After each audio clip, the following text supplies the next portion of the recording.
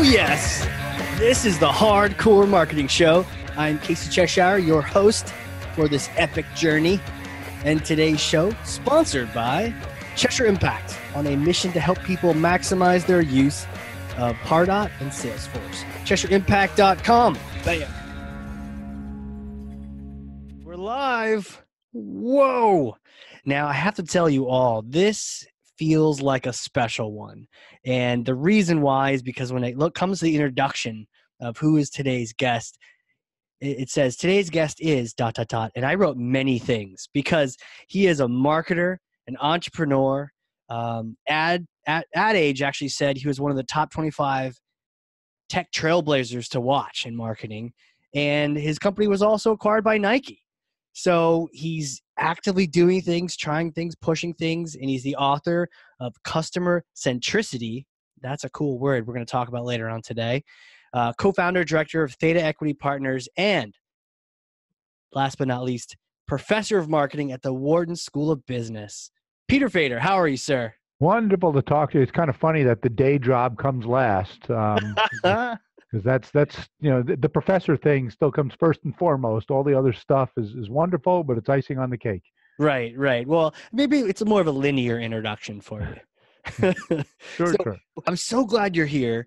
We have so much to talk about, and really the theme for today is that idea of customer centricity, the customer, getting to know them, understanding them, but then also what we can predict. And I know one of your passions and fields of study is predictive analytics. So I really want to talk about these things and whatever else comes to mind. And so to start out, I'm going to pass you this. It's very heavy, but I think you got it. So that is Thor's hammer. I need you to take that and smash for me some kind of marketing myth, some kind of bogus strategy. I'm sure you see it all the time. You're teaching people. Oh my! Clear something up for us. Goodness, Casey, where do I begin? I hope we have hours to do this. We do. We have hours. I'm going to start right away with something that you just said that drives me bananas. Oh no! And that is the idea of the customer.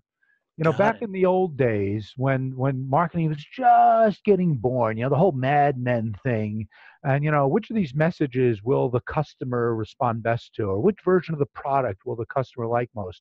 Back then when we had this singular view of the customer, that was okay. We couldn't do any better than that.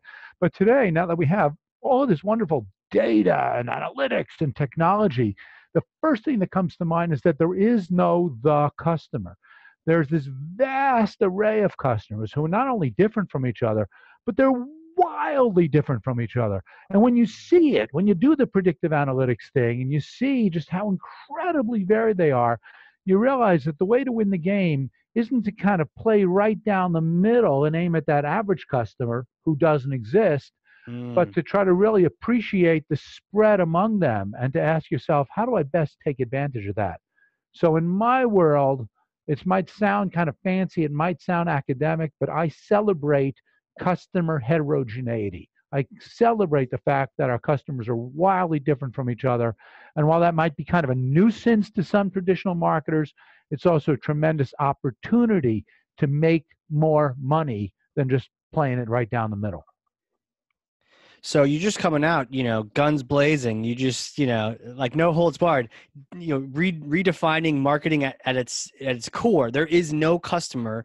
I think we've kind of also, that was like a suspicion we all had that, this buyer profile is kind of generic, like my buyer's 40 and has a dog and likes long walks in the park, and not really, and so we've all kind of felt that, but don't you need to group people up? And you do. So I understand that we can't do one-to-one marketing at full commercial scale. I mean, if you have a small business and you really can know each and every customer, great, fine, that's terrific. But we all aspire to grow. We all aspire to open up that second store or that, separate division. And at some point, you can't do the hand-holding with each and every one. And so you have to figure out a way, instead of just abandoning the idea of personalization and customization, you have to figure out, first of all, how to use data, analytics, and technology to be able to sort of capture that mom and pop feel, but also, exactly to your point, what's the appropriate level of grouping? Do we just go with, the high, medium, low segments? Do we go all the way to one-to-one? Yeah. Find some kind of level in the middle, micro segments where they're refined enough that they really are different and we can talk about them, treat them differently, but there's still enough aggregation there that we don't just drive ourselves crazy trying to cater to each and every customer separately. That's the challenge. Now that part, I'm not saying it's easy, but the hard part is actually just getting the mindset. And then once you're committed to it, then it becomes easier to deal with it. And the mindset specifically is what? Just embracing the multiple paths they take? It's three things. Number one, it's embracing, here's that big word again, heterogeneity, that the customers are wildly different from each other. I'm not sure I want to attempt that word. I'll let you. Yeah, but then you got to practice it because you got to preach it, so that customers are wildly different from each other. And it's not just a matter of having the persona, it's having the 3, 4, 10 different segments. So number one, lots of variation there. And if we can take advantage of it, we'll make more money. Number two, that the way that we're going to build those segments isn't on the basis of demographics or easily observable things. It's going to be on the basis of customer lifetime value. It's going to be on the basis of how much is this customer probably going to be worth to us in the future. And then number three, that once we have those groupings and once we have our kind of a grip around these future values, these predictive analytics, that the number of use cases that spawn from them are so vast that it's not only a matter of, which message do we send to which customer at which time, but there's like 30, 40 different use cases, many of which get well outside the scope of marketing that can help us create alignment and profitability much more than the kind of separate, siloed kind of thing that goes on with most companies. That's the big three. Got it. So how do you, you like, so embrace that long word. Say it, Casey, say it. Okay, say it for me, and then I'll say it back to you. Customer heterogeneity. Heterogeneity? Sounds good. Okay. Say it 10 more times on your own. I don't know if I spelled it right in my notes, but I like that. Okay, so embracing customer heterogeneity. And how do you do that? It just acknowledging it, kind of like a hat tip? No. That's the problem. There's a lot of people out there across all industries that are doing just that, that are checking a box, that are, just saying some words and saying, we're good. To me, it's real that you want to measure it. You want to measure it the right way. You want to use it. You want to be held accountable for it. So let's give a little history lesson over here. It all goes back to an industry that none of us aspire to be associated with, but really laid the groundwork for everything that we're doing today in digital marketing. Wow. And that is direct marketing. We go back to our forefathers who were selling late night Ginsu knives and this and that. And while we might not so much associate with the products they were selling, we actually do aspire to follow the practices that they were espousing, which is that the customer, each individual customer is the unit of analysis, not the product. And that if we can figure out the value of each of those customers and figure out which ones are more responsive to our messages and our outreach and our products, and find ways to further deepen those relationships, find more stuff to sell them, and extract value from them, and find more customers like them, that we can make more money than simply saying, here is the product, who else can we sell it to? That is the fundamental difference between product centricity and customer centricity. They did it first. Every other company now is standing on their shoulders, whether we know it or not. And we're in so much a better position because of the kind of CRM systems that we have, because of our capability to customize offerings. It's just a matter of taking their vision from the 1970s and just doing it on a tactical and strategic basis. Got it. So Mad Men was trying to hawk the product, and then these infomercials came along and they said, who are these people? What will they buy, as opposed to what can we sell them? That is right. And it was the direct marketers. Let's give a big shout out to Lester Wunderman, the father of direct marketing, who literally put those two words together back on November 29th, 1967, literally on that date. He said, there's this emerging practice that we really should be focusing on the different customers instead of the product. And a new industry was born, and really it created all of the stuff that we're doing today. But there's a lot of people out there who are unaware of the legacy and unaware of some of the best practices awesome stuff that was being done in the 70s and 80s, in some sense more effective than what's being done today.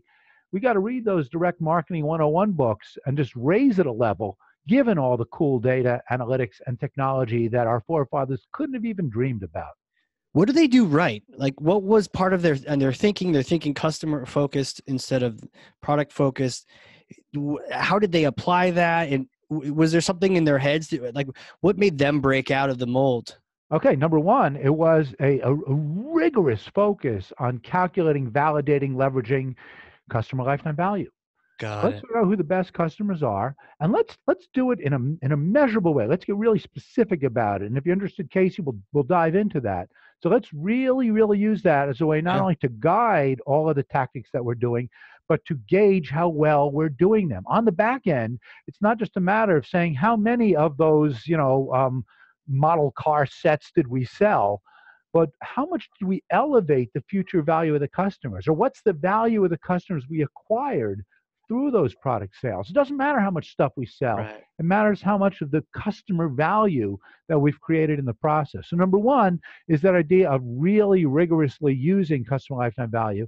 And number two, it's this idea of customer centricity. Instead of saying we have a certain kind of R&D expertise, we're good at developing certain kinds of products or services. What other services can we spin off of it?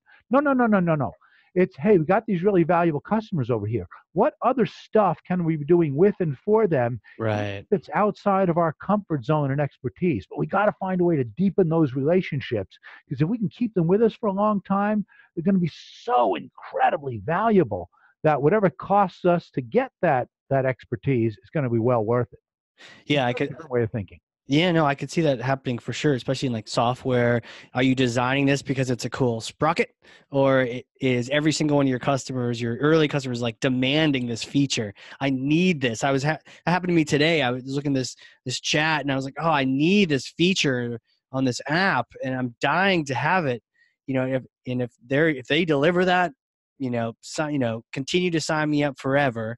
That's exactly what I need. And here's the problem. Yeah. There's too many companies that will look at exactly that scenario and they'll say, well, maybe Casey wants it, but there's not enough appeal for that feature. And so we can't really justify the R&D or the Right. rollout of it because not enough people would want it. If instead they looked at their customers through the lens of customer lifetime value and they said, Casey's worth a lot, and there's other customers like him who also want that feature, man, we really ought to do that because that's going to enhance the value of those really good customers and help us acquire more like them. It makes it much easier to justify and, again, validate that kind of decision. That's the twist. And it's not hard to do it. It's just a matter of mindset and culture. And most companies just shy away from it unless we could sell a lot of it. Were they too short-sighted looking at there's not enough quantity right now of customers? Because it's hard to say that's wrong. I mean, they're trying to prioritize their time, but I think what we're saying is their lens is too narrow, that I may be a customer for life. I mean, my 10K may be for the next 20 years as opposed to, a customer that's here and gone. And the problem is, you're exactly right. And so it's not that companies are being dumb. It's that the metrics that they're engaged on, that investors are insisting on, are short term. It is just all about volume, cost. And so we got to change that narrative. And that's why so much what I'm doing these days focuses on this idea of customer-based corporate valuation. Let's go back to our investors. And just as Jeff Bezos is doing every quarter when he announces an ever larger loss on the e-commerce business, look at all this customer asset value that we've created here. Maybe it's not showing up on the balance sheet or the income statement or the cash flow statement, but it's real. And you can measure it, and you can invest against it, you can borrow against it. If we can just get people to see all that customer lifetime value, then we're going to be able to justify those longer term investments in the right kinds of features for the right kinds of customers. And what I found is that maybe by starting with the CFO instead of the CMO, it's going to give us the cover to be able to make these kinds of investments and then give marketing the capability to really do that stuff the right way. It's true. Sometimes we can be a little creative in the marketing world, and you might throw a term like ROI out there, which is a financial term. And it's like we're entering new territory here. And if you don't know what you're talking about, you can get eaten alive. So I would love to, what we keep saying this word. Let's define it. Let's understand it. Customer lifetime value. Absolutely. So people get the basic notion of it. Yeah. That's great. A lot of people, and if we ask all your listeners, raise your hand if you've said those words sometime in the last month or two. A lot of hands will go up. Mm, But like we said before, too often it is this sort of cheap talk kind of thing. But let's first define it. It is the future profitability, the future projected profitability for each and every customer. We're going to project how long is this overall relationship going to last? And over that horizon, how many orders can we expect from you? And for each right. of those orders, what's the basket size? And for each of those basket sizes, what's the profitability? What's the margin that we're extracting from it? If we can project each of those things separately, and we can, it's not that hard Right. actually, and then add it all up, we can come up with a pretty good guess about what each customer is going to be worth. And so I want to do that, and I am doing that. I want to do it rigorously. I want to come up with sets of procedures that will make it as scalable as possible, as comparable as possible across businesses, geographies, and so on. That's my job, is to both Mm, establish the methods and then demonstrate to companies that you can do this and that you want to do this because there's more right. money to be made. So the customer, in some sense, not to sell myself short, but doing the CLV calculations, that's the easy part. It's getting companies to trust it and to really, really focus on it instead of saying, yeah, we do that too. That's Yeah. the hard part, the Yeah. cultural. Like a metric that just kind of lives in the basement. Oh yeah, we've calculated that. That buyer profiles are that way too. I think we did that last year. We made some. I don't remember using them ever, but we made them. So you mentioned the get them interested, then get them using it. I'm interested. So let's take my company for instance. B2B services, right? Consulting work.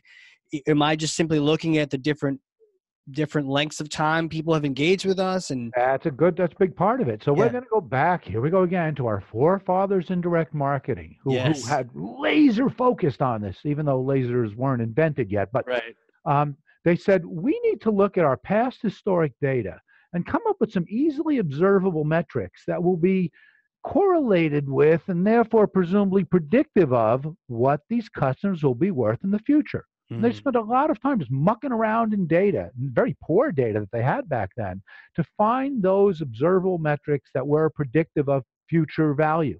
And you know what they came up with? The rubric of RFM, recency, frequency, monetary value. So if you can tell me the last time that this person placed an order with me, how many orders or other valuable interactions we've had with them over the last, say, 2 years, and the average size or profitability of those orders, you just give me those three things: recency, frequency, monetary value. That's it. And I can make an alarmingly accurate projection of how many orders they're going to place in the future, for how long, and for how much money. really? I can give you the math. That's actually not the hard part. That's what we've commercialized. That's what I do a lot of research on. Yeah. But the hard part really is, again, is the discipline to say, as you just said, Casey, really. So all the other stuff, all the sexy stuff, like where you're located in the social graph or your usage of social media or Right. biometrics or geolocation, all of that stuff is nice to know, but it's not very predictive. As long as you have a reasonable transaction log system, and you have that, and all of your listeners have that simple CRM Yeah, CRM. platform, you have what you need in order to make these projections. And then it's just a matter of having the discipline to do it, to validate it, and to figure out the 50 creative ways to use it. Okay, so the discipline to do it then. So let's talk about that. So I've done the math offline. You got your equations. To your part, that's the easy part. Now it comes to the hard part of actually using it, the discipline, putting it into practice. Any recommendations there? So it's get creative. Let's just think about all of the tactics that we ordinarily do: customer acquisition, customer retention, customer development.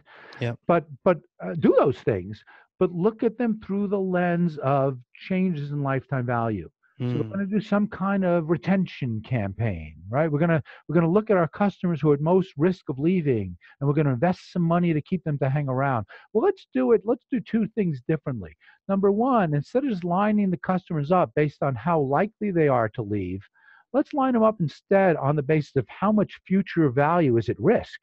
Right. Because you know how it works, that you're a so-so customer for your cable company, but you're likely to leave, and they're going to give you all kinds of free stuff to keep you around. Well, they're making a mistake because you're not that valuable. Right. Whereas someone else who maybe is at slightly lower risk but much greater financial value, they got to be sitting on that customer's doorstep. So number one, let's use CLV as kind of triage to prioritize which customers we're going to deal with. And number two, on the back end, after we run that campaign, instead of saying how many lives did we save, let's say how much future value did we save or enhance through those tactics. And that's the way it's always going to work. You pick any tactic, again, acquisition, retention, development, you name it.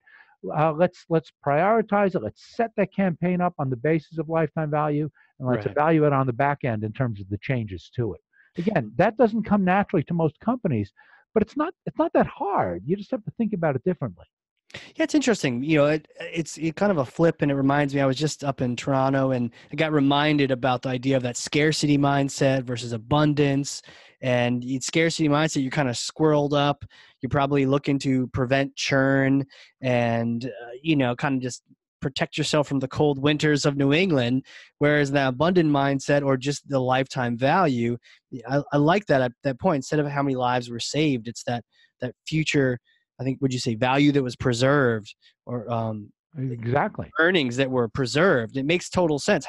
Because you're right. Some people may not be a good long-term fit. They may not have a lifetime value. Yeah, Yeah, and the problem is too many companies. There's really two problems that drive this that are yeah, they're kind of hard to overcome. Number one, every company, for natural reasons that we've discussed before, obsesses over cost of acquisition, cost of retention, because those costs they're easily measurable, they're visceral. right, There's no argument with them. We know what it's going to cost us to acquire a new customer.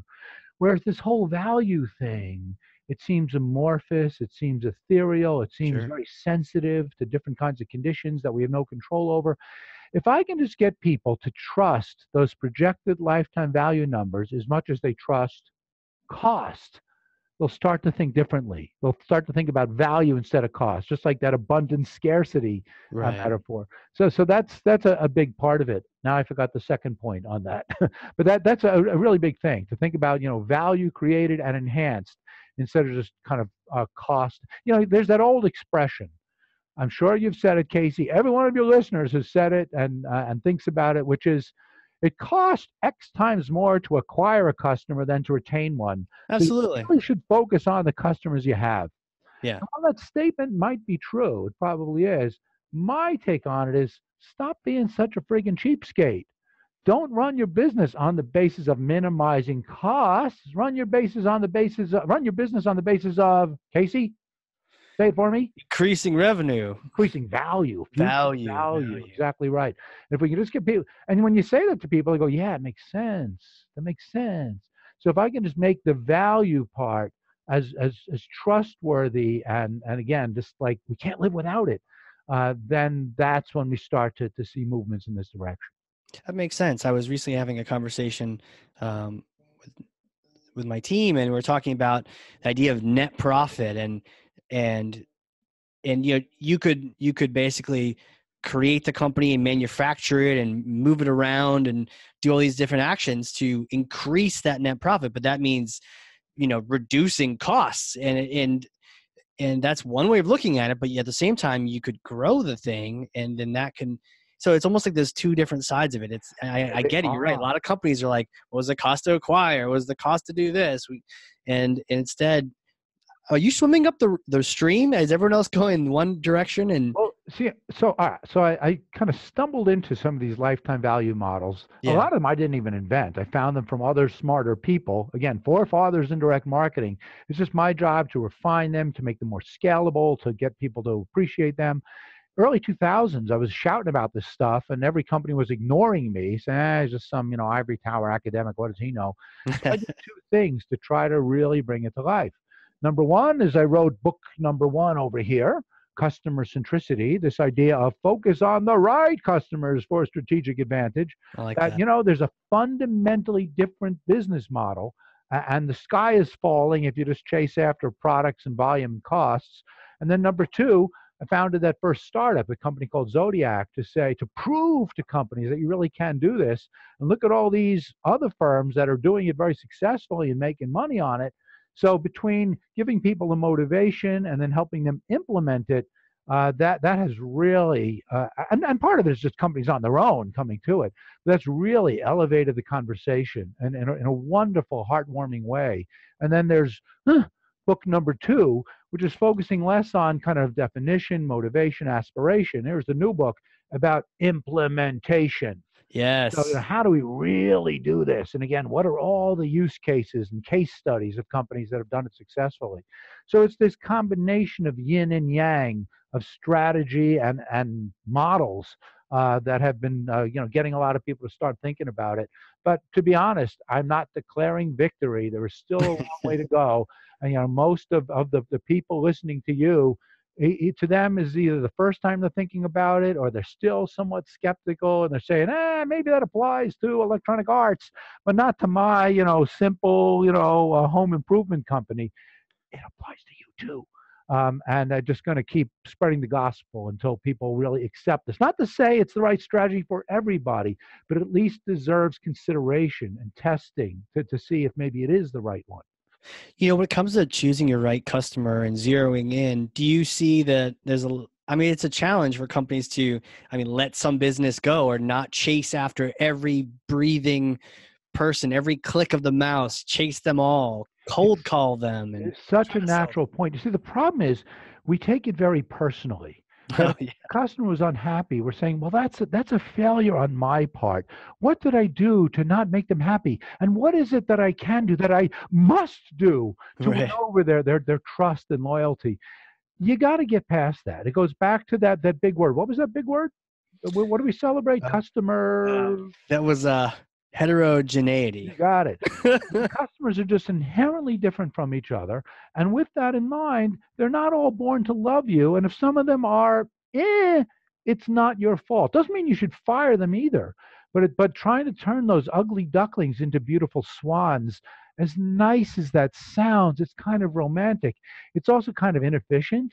And in many cases, you're better off not firing them, but just not catering to them either, and spending that time, effort, and money to acquire better customers who more closely resemble the good ones, and filling the funnel with disproportionately more good ones than before. Right. It's hard to get companies just to let go like that. When trying to zero in on the right customer, because I've even been trying to do this for the last several, I'd say months and quarters. It's probably like all my life, but I've been trying to zero in on even our ideal customer. And, there are a lot of the basic things come up of, what industry are they in? What, how much have they paid us so far? Where are they located? Those kind of things. But I'm hearing that it all is pointing back to that lifetime value. Are there other parts to it, or is it just really comes down? It's primarily that. So let's first pull out our magic wand and look at all of our existing customers, figure out the lifetime values, and say, what's up with these super valuable customers? What makes them different than everybody else? And let's find ways to double down on those characteristics. And for me, very much to your point, Casey, we could look at demographics, we could look at social whatever, and if that tends to be a factor that separates them, great. But I'd rather not start there.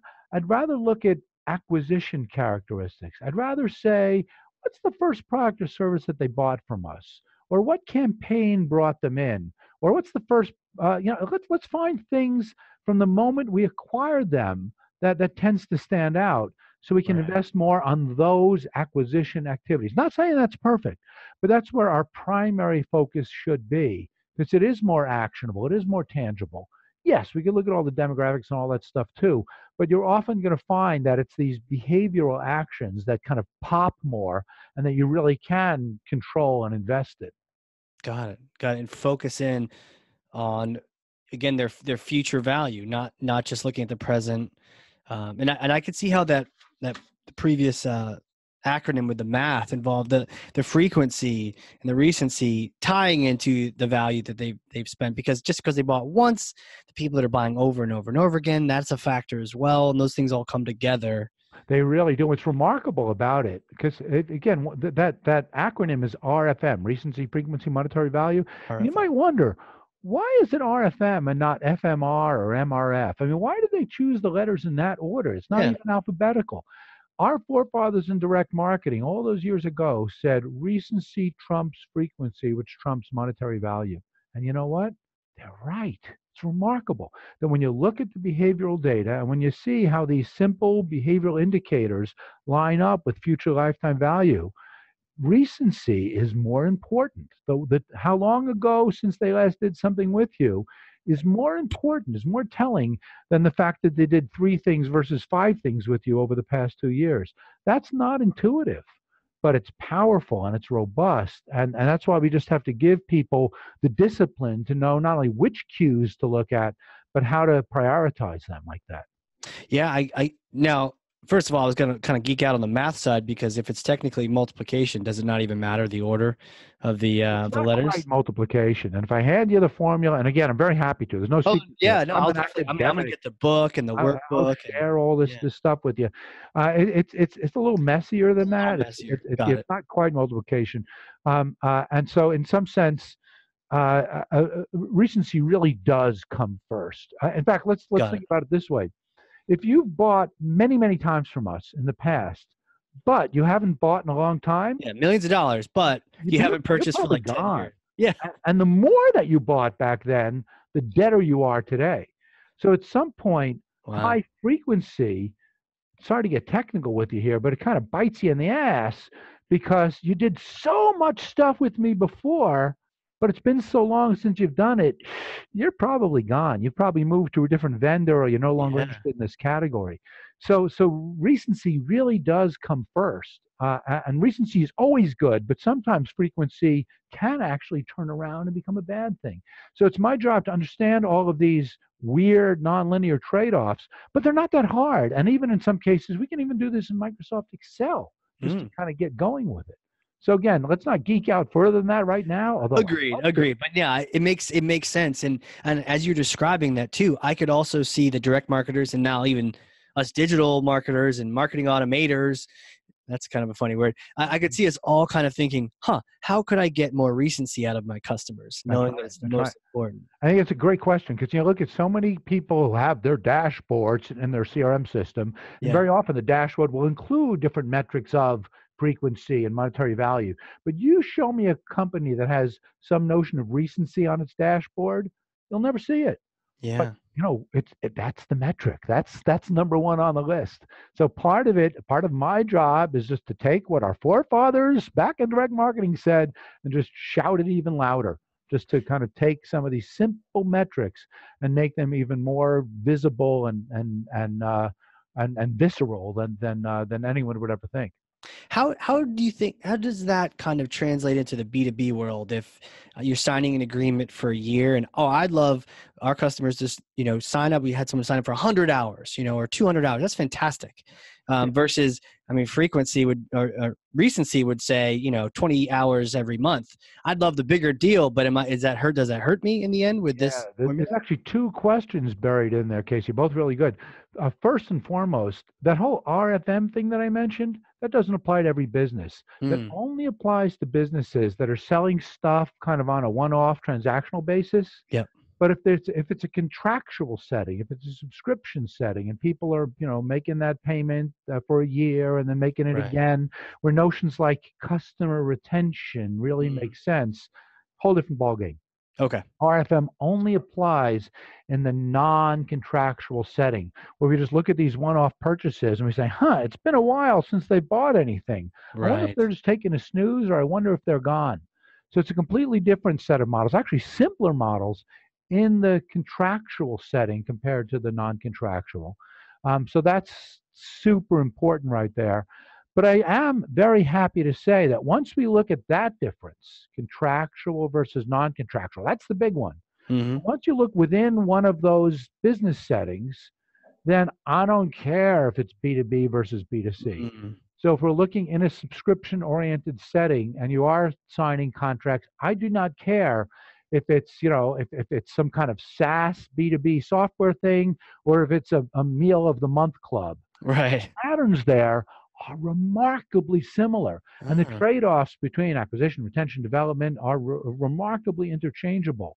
On the non-contractual setting, same kinds of issues. It's just amazing how we can move from a retailer to a pharmaceutical company to a travel service to other kinds of B2B, just supply chain logistics kind of thing.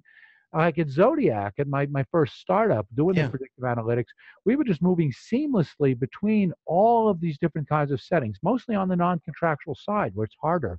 And the basic patterns and practices were kind of identical. B2B actually has it easier in a way because you Hmm. tend to have a more direct relationship with the customers. You can easily measure who's doing what. You're not intermediated as you are if you're Procter and Gamble. Right. That's number one. Number two, you have a smaller customer base, and so it's a little bit easier to understand who those better customers are and what makes them different. So these models actually apply better in a B2B setting. Well, just as well, but they're actually often Sure. easier to implement in B2B than in B2C. What would the contractual acronym or formula be? It's actually easier in the contractual because all Yeah. we don't have to worry about so what did you do while you were under contract? All we really have to say is, how many times have you renewed since we acquired you as a customer? Mm. It's a much easier retention rate to measure and monitor. And as you renew with us for another time and another time, we'll ask ourselves, so how much higher is your lifetime value than someone who just signed on with us? And then it takes us back to the conversation about, so if you are threatening to leave, how much more Mm. willing should we be able to kind of give you goodies than that newbie who just signed on? So we can get just a lot more guidance about both the allocation of resources as well as the evaluation of those programs. It's actually when I teach my predictive analytics course, session number one is about projecting customer retention in the Mm. contractual setting. That's Nice. the easy stuff. We don't get into the non-contractual until session seven. So it's actually not that hard. And again, let's stop it there just because it starts getting technical, but Right. real happy to point out those kinds of resources in that setting. God, I'm glad you mentioned that too, because I was just thinking, you know, without that predictive, and I think we should get into that next. Without the predictive, if this one customer is complaining or something's happening, but they haven't renewed yet, or I mean, it's almost like people have given you renewed the most and done the most. You're going to favor them more because you would be able to calculate more lifetime value, whereas That's someone who hasn't well, renewed and hasn't spent, you and wouldn't think know much. about this story. You know it, you've lived it, everybody has, where you're a long term, let's say, cable customer, Mhm. and you see the deals that they're giving out to those newbies, and you get all upset saying, how come you're not giving me that discount? And they go, humana, humana, humana. These companies are overspending on unproven customers and sometimes taking greater risks than they should with the well-established ones. Now, having said that, Interesting. not a big fan of discounts. Okay. We should be Right. cutting all of that.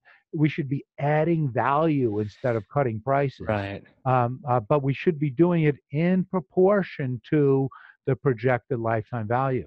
And companies they just don't get that.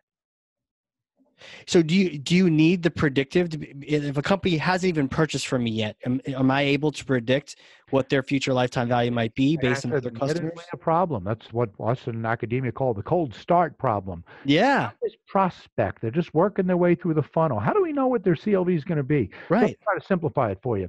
What I'm going to do is I'm going to look at all of your characteristics. And again, it's less about demographics, but it's more about the funnel journey that you followed so far. Are you using the digital assets? Have you tried the demo or whatever else?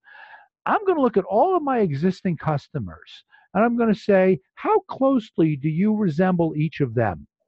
Right. And what is their CLV?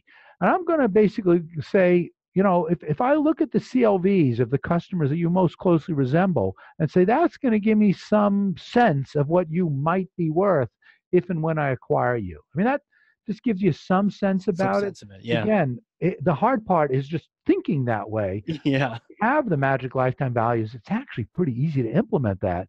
And again, in my previous startup, we were doing that just at full commercial scale for lots of different companies, B2B, B2C, product, service, big and small, just to kind of give them guidance as to what kind of, funnel journey tend to be most associated with high CLV. It's not a promise, not a guarantee, but it is some pretty good guidance. And then not only gives you a sense of that lifetime value, but about how you should be allocating your acquisition efforts to kind of tilt it in that direction. It makes sense that people would be hiring you to do that, because as you describe it, and I know once you have the formula, things can fall into place. But for me, I think a lot of us don't know the specifics of the funnel journey, and I didn't even know as a marketer until I chatted with Adele Ravella, who was saying, look, what you think is a buyer persona is actually just a lame buyer profile. You actually have to get in there, know the journey, know the steps, know what's going on. So Right. and we hadn't done that before. And I didn't even know that, because a lot of those vendors out there are going to be proclaiming the profile, that surface level demographics, and Yeah. so much more beneath the surface. Yeah, that you hit the nail on the head. That in the old days, all we had were demographics. All we could Yeah. do is size a customer up based on what they looked like. But today we get so much richer information and the ability to draw insights from it. All the action, exactly your words, is below the surface. We're going to look Right. at that observable data. We're going to look at the RFM, but we're not going to paint someone. We're not going to tattoo those numbers on them. That's just kind of a fuzzy indication of what they're truly worth. But once we run these models and we get a sense of just, so what is their buying propensity? What is their propensity to drop out? And use those things for Mm. the profiling and for the resource allocation. That's when the real action starts. Eh, And again, it doesn't come Yeah. naturally to most companies. I understand that. That's my job, is to make these Right. processes clear and actionable. I'm glad you're here. I think a lot of us are, to kind of get a sense for this, and obviously go grab the book and the workbook and implement. Is this predictive analytics? Is that what this is? What we're talking about, or is that something like what's that to you? And I mean, you live in this Yeah, realm. right. Yeah, so again, the predictive analytics, that's the RFM, that's all this get below the surface thing. And Got it. that part is, it's technical but necessary and worth the investment. Again, the harder part is to get the company aligned around it, instead of just making a box to check, or instead of just, throwing it over to the nerds in analytics, but to think about how every aspect of the organization can benefit from it. I'm going to circle back around to Right. that idea of CBCV, customer-based corporate valuation. Now let's find use cases for finance. Let's find use cases for supply chain and product development, as well as marketing, sales, and service. And if Sure. we can get everybody aligned around these patterns and all that sort of thing, that it's just going to make it so much easier to create that kind of alignment, accountability, and we're far from declaring victory, but it's remarkable how much progress we made since I first wrote book number one a few years ago, how much interest there is, genuine interest, not me having to Right. shove it down people's throats in this stuff. And I'm really optimistic about what these next 5, 10, 20 years are going to look like. Makes sense. You've mentioned a couple times now that the hard part is actually using the data, which I guess I've kind of not even really thought about, because I'm lost in calculation land trying to calculate this. But I could see that, if you've been doing this for a while, and also your company was doing these services for people, I almost could predict that what happens is you do all this work. Maybe they paid you hundreds of thousands of dollars to figure this stuff out, and then you present the findings, and then do they just not use the data? I mean, this happens with a lot of technology Would and vary quite strategy. a bit. Yeah. And Yeah. that's why I needed the 1-2 punch. I needed the models and I needed the narrative to say, okay, Yeah. here's what you do with it now. And obviously it worked pretty well. And it was wonderful to see Nike basically validating it by buying the company. Yeah. That by itself gets a lot of companies to say, huh, maybe there really is something here. And that's why with the newer company, Theta Equity Partners, we've really come to the realization that while we want to win over every corner of the organization, Mm. starting with finance is the right way to go. Because if we can win them over, everybody else is going to follow suit from there. So I'm not a finance guy. I'm a marketing professor, but I have great respect Right. for their role in the organization, their ability to actually embrace some of these metrics and predictions in ways that marketers are sometimes a little skittish about. But ultimately, my goal is to get the marketers on board as well. That makes sense. So what has you excited about where this is now? And I mean, it could be with the predictive world, just marketing in general. Are there things that are coming to your attention that have you, staying up late at night reading things? Oh, absolutely. And again, I have to just admit that it's because it's such a focus now, Yeah. is on the finance side, on the corporate valuation side. So one of my hobby these days is to look at companies as they're going public, as they put out their S1 filing, Yes. their IPO, and to reverse engineer it and say, what is that company really worth? Let's forget about the blah blah that's going on Wall Street. Hmm. Let's look below those numbers and make the same kinds of projections that I was saying before. How many customers are they going to acquire? How long are they going to stay? How many transactions will they make? How valuable those transactions be? Add all that stuff up and say that's the value of the company. And in some cases, coming up with numbers that are wildly divergent from what Mm. the traditional Wall Street people are saying, but saying it with naming names and saying with gusto and saying, you know what, we're right. And so again, if people are interested, it's a wonderful showcase for this stuff. Not trying to sell anything, but if you go to thetaequity.com and look at some of these IPO analyses that we've done for companies like Slack and Lyft and Revolve and Farfetch, and to look at the numbers that we came up with and to look at the performance of those stocks after the IPOs and to see how well it supports our thesis that by looking at the customer data, you get a better view of what's really going on there. Now, not a lot of companies are disclosing the right kinds of metrics. That's part of what keeps me up at night in an excited way. Let's Right. change that conversation. Let's get more companies to disclose the right metrics. Let's get investors to pound on the door. Right. You must disclose these things. That's not happening this year. It's not happening next year. But I think it is happening over the next 5 to 10 to 20. And again, if we can change the narrative in finance, that's going to make it so much easier for us marketers, us direct and digital marketers, to do our thing more effectively and more collaboratively. I can see how there's a combination of these metrics of what's actually important, and the proof is in the pudding. If you're predicting, look, this thing might be a little overvalued. They've got a great logo, but they're going public right now. But when you look at the numbers, when you look at some of the RFMs and those things, it's not looking good, or it's looking a little bigger than it is, and then Absolutely. the stock eventually catches up to that prediction. And that's exactly what's been happening. And it goes both ways. Sure. Sometimes there are companies that are grossly overvalued, Wayfair, and other companies that are undervalued, like Slack and others. So we're not out there to devastate companies. Sure. We're just out there to tell the truth and to give visibility, credibility for the marketing metrics and activities that can help create that value and in a sustainable way. That makes a lot of sense. Very cool. Who are you? Where did you come from? How did you become the sage of the Uh, business and marketing entrepreneurial world? it's funny. I'm doing the same thing that I was doing as a 7-year-old. I'm just obsessed with numbers and patterns and data. As a kid growing up, I was obsessed with two things. One was sports statistics, primarily baseball. I was Sure. into all of that stuff before there were saber metrics. I was just always obsessed with it.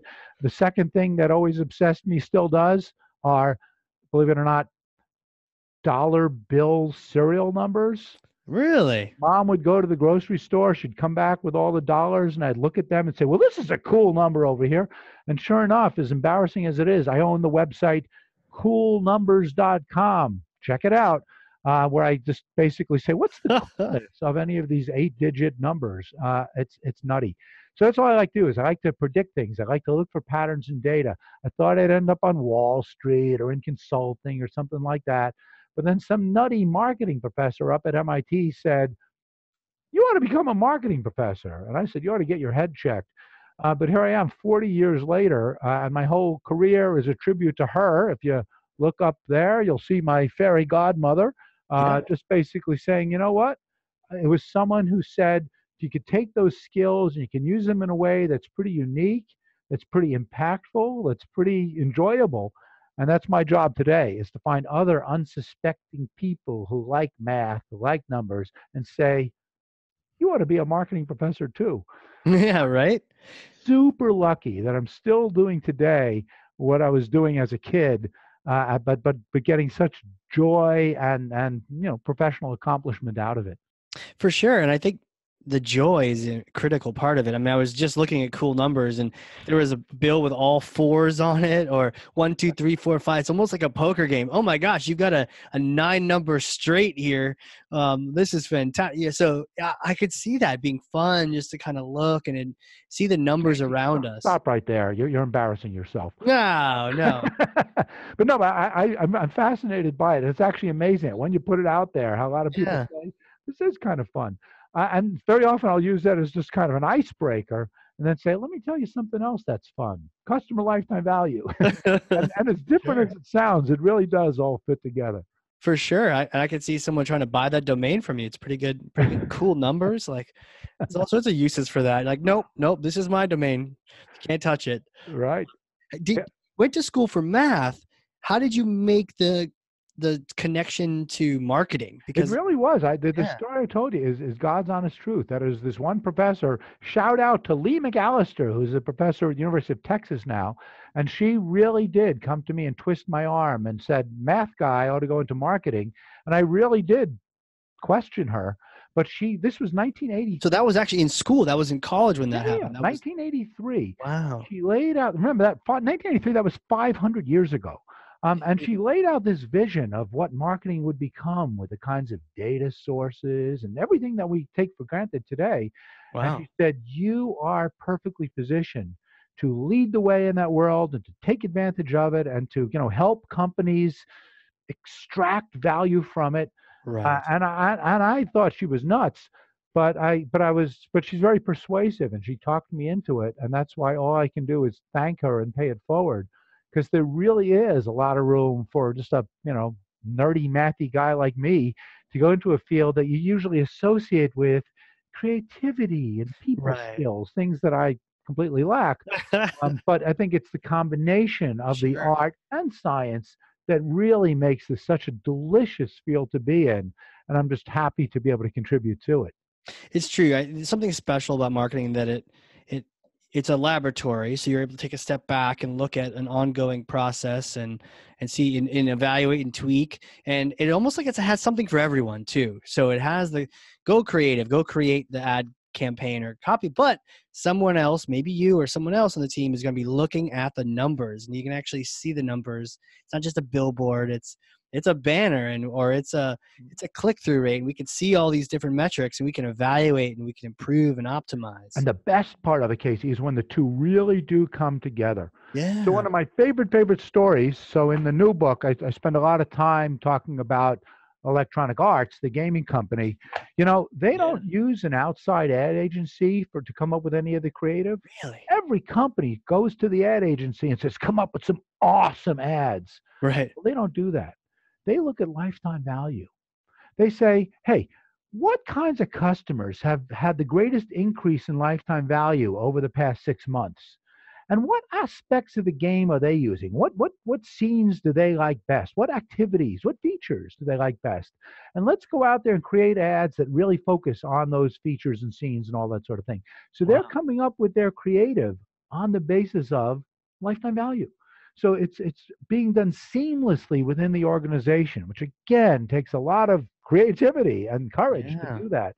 I'm trying to use them and other companies like them as role models to bring it all together and to find greater effectiveness through quantitatively driven creativity and creative quantification. We're all part of the same team. It's definitely a movement, but it makes sense. It's rational, but I can see it also takes leadership inside these companies. If it's an isolated individual, one executive, but there's 30 other ones, you got to speak the financial language. You got And to along these lead from the lines, top. because you're so right that Yeah. the hero of that story is their chief analytics officer, Zachary Anderson. Every one of you, check out Zach Anderson, Electronic Arts. Okay. Persuade senior management to do this stuff and to go out there and build an Wow. incredible team and to get buy-in across the organization for it. The most impressive part of that story isn't the tactical execution, but it's the organizational change and the way to really build a culture around it. And I'm not a cultural guy. I can't even give advice about how to do that. I can only point at people who do it well. In fact, I understand that even if you have the lifetime value magic wand, it ain't nothing unless you can do those other things, which frustrates me because I can't. Right. It's all But the it application, brings it right? all together. That's right. Yeah, makes sense. Makes sense. All the application of it, it's not the rest of it. So, you got into marketing early on, right out of school, or you? Exactly. Yeah. So right from undergraduate days at MIT, this crazy professor talked me into the PhD program, got the PhD at MIT, came right down to Wharton, been on the faculty here for 33 years, Wow. developing all kinds of models, but not content just to stop within the ivory tower.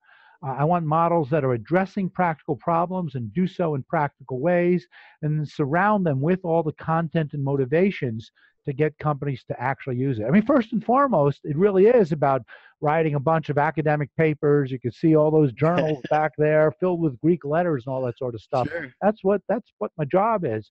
But I don't stop there. And if I can't get companies to buy into this stuff, then I have to question whether it really is good research or not, even if it's getting published. And the fact that I've been so fortunate to be able to get a lot of research out there, but at the same time have some impact on practice, I mean, that's just incredibly satisfying. And 33 years in and a long way to go. The best is yet to come. It's amazing that you've been doing that for 33 years, because I tend to have this sort of view of school. I mean, I was not such a great student. I was kind of that entrepreneur looking, my best experience in school was running the theater company, and that was that practical application. My grades did not exactly reflect that process, but and so I love the fact that you're not only spending time on the research, and that's necessary, but also you keep pushing and testing it against real life, right? So that you're able to study it, but also not be so, far removed from I it that you have no I idea. can't imagine any other way of doing it. That Right. if we're not doing research, that matters. And by the way, it factors all the way into the teaching as well. My philosophy is I got to teach what I love and love what I teach. Right. Too many faculty in too many disciplines. It's I'm doing my research and oh, I better stop that. It's time to go into the classroom. For me, it all fits together. So all this stuff that we're talking about, how to calculate and leverage lifetime value, those are my courses. And I want to find just the best and brightest MBA students and undergraduates and have them come join me. And so, like all the co founders of these companies are former students of mine. In Yeah. fact, every one of the people at Theta Equity Partners is a Wharton alum. Wow. And so it makes it so fulfilling in order to again, and I want to be careful about drawing a line between the academic work and the commercial, but at the same time to blur the lines so that I can find ways to leverage the best of each into the other. I respect that tremendously.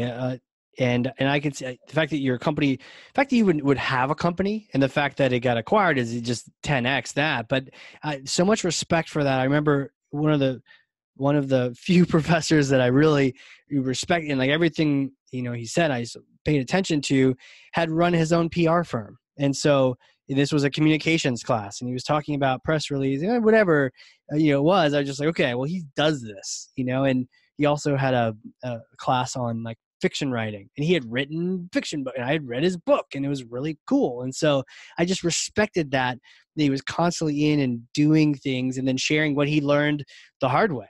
Right. And look, we're in a business school. It's not just a school, it's a business school. Business. Now, I have to admit that I've been here 33 years, and while I've had these startups, they're pretty recently.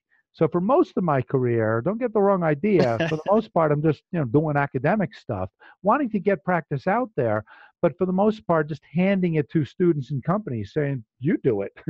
Right.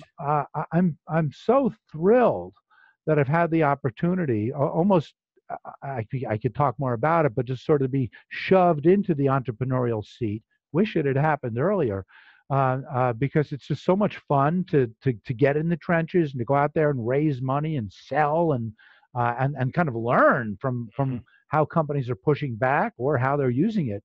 That helps the research. It helps the teaching. It all fits together, but it's Yeah. exhausting. Yeah, oh, for sure. I mean, there's the school of doing it, but there's also something to be said for learning from people that study it constantly and have also tested it and done it as well. I remember evaluating, should I get an MBA or not? And previously it's like, well, I don't know if I could handle having a professor with less followers than I do on Twitter teaching me about social media. But when I hear you talk about some of these things, I'm like, well, obviously I got to go buy the book tomorrow or today on Amazon, which we were talking about. So that I could see why Wharton has that reputation. It sounds like they've got a good program going on. Yeah, I'm thrilled not only for my mentors at MIT who shoved me into this, but for my mentors and colleagues here at Wharton, where that idea of being absolutely leading edge academically, but also going out there and doing stuff. I mean, so Right. many of my colleagues have done similar kinds of things, whether it's starting companies or not, but having kind of very direct, meaningful impact on practice.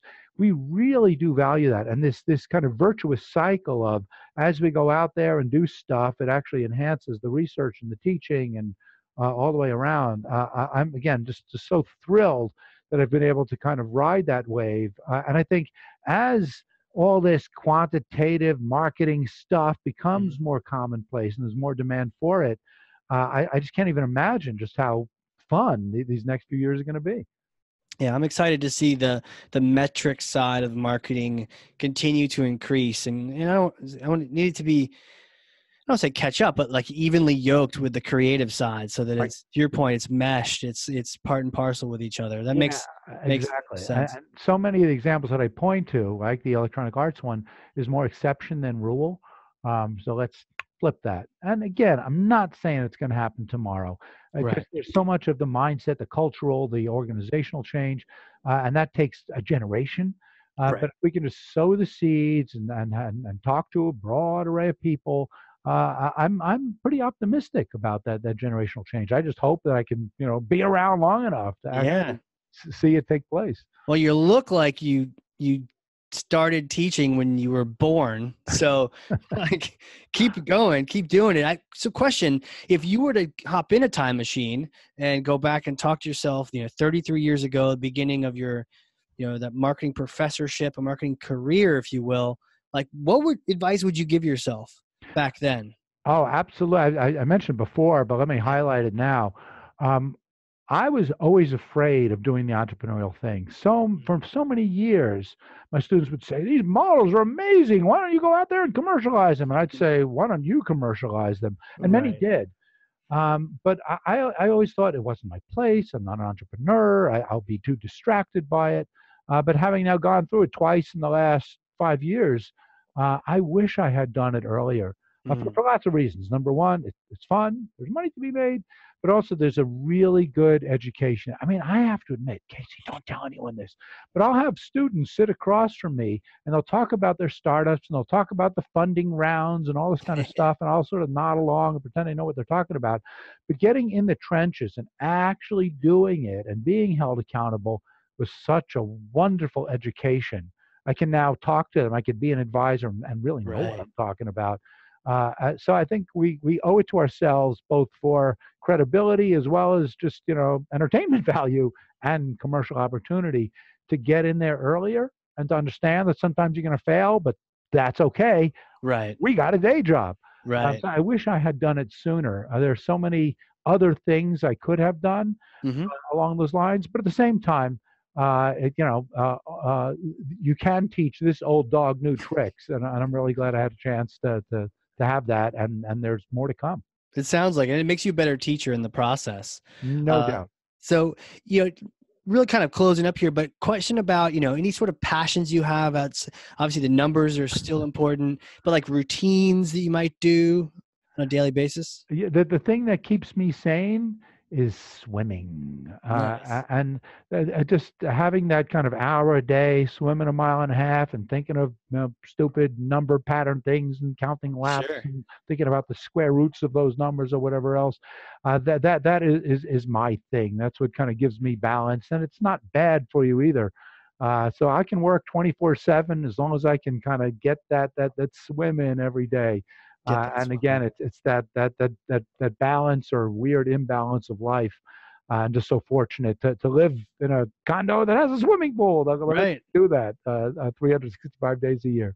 How do you, if you're out thinking about numbers, because I love swimming for that, thoughts and, but how do you remember to then turn around and not hit the wall? Is it muscle memory for you at this point? At this point, a lot of it is that, but Okay. really, and so you'll know what I'm talking about. Just to kind of get that mental clarity, to kind of get that sort of Zen-like, trance-like thing. A lot of people get it from running, but I Yeah. find swimming where you really are in this kind of just weird, no distraction kind of thing. Well, maybe you are losing count of the laps, so you swim a few extra, whatever. Just that way of kind of getting inside yourself, but in a way that's also pretty good for you. When I go a day without it, something's missing. Yeah, you can't beat it. Kind of cleans the slate beginning of the day, lets you process. It's almost like, the old computers clearing your cache, It's very much that way, and refrag, also lets you eat more too. That's true. And then when you can get that dessert, you're like, well, I swam today. Exactly. That's awesome. Where can people connect? What's good? Where do people reach out? LinkedIn, Twitter. LinkedIn, Twitter, you named it. So Okay. Twitter handle Fader P. Love to engage with people that way. LinkedIn as well. Happy to connect with everyone and anyone there. I'm posting things on both those platforms all the time. Tons and tons of content out there. If people just Google my name, they'll just find all kinds of videos and blog posts and stuff like that. But also make sure interested people should check out the new startup, thetaequity.com. Again, I'm not pitching it, but some of the content posted there where we show how we do this reverse engineering of companies' IPO statements. You might find it interesting in and of itself, but also it's just a great way to show how we can couch all this marketing stuff in finance language. Right. And I think is kind of a nice role model. So yeah, there are lots of good content out there, and I hope you can tell my passion for it. Very happy to engage with others about it. Absolutely. And maybe even go to Wharton, attend a class. That's up, part get of an the thing. degree. If I could find people to come here and fall under my evil spell, Yes. start working on some of these kinds of things, that's a win-win. Absolutely. And then also the book. We'll make sure we put the link to the book and also that workbook on implementing it as well. We'll put those in the show notes for everyone to just link right over to Amazon and hit purchase so you can, again, the hard part is actually applying it. So this is fantastic. Thank you so much for coming on here. I feel like I've had my own private class today. Well, Casey, it is a pleasure. It really is. Great questions and comments. And again, I thank you for the opportunity for me to be able to spread the gospel and get other people to take some of these thoughts that they've had already and just crystallize them and just make them a little bit bolder about going out and doing some of this kind of stuff. And then to tell me all about some of their success stories or Right. frustrations with it, because it's a conversation that has a long way to go. Absolutely. Lifetime value. There it is. For everyone listening, if you've learned something from this, and I know you have, because I literally have pages of notes over here that I've taken. So if you've learned something, share this with someone else. Be a thought leader in your own space and get this content out to someone else, even if it's just a coworker, a parent, sibling. Share it with someone. Get that information out there. And I'm going to go get the workbook. So stay tuned and check in on Twitter on that one. But otherwise, Peter, thank you again so much for being here. Casey, absolutely my pleasure. Keep up the good work and keep pronouncing that big word. Heterogeneity. You got it. Because it's different. All right. Heterogeneity. I'm going to have to go back to the classroom now. All right. Heterogeneity. Perfect. Well, thanks again, man. This has been fantastic. And for everyone else out there, this has been the Hardcore Marketing Show. We'll see y'all next time.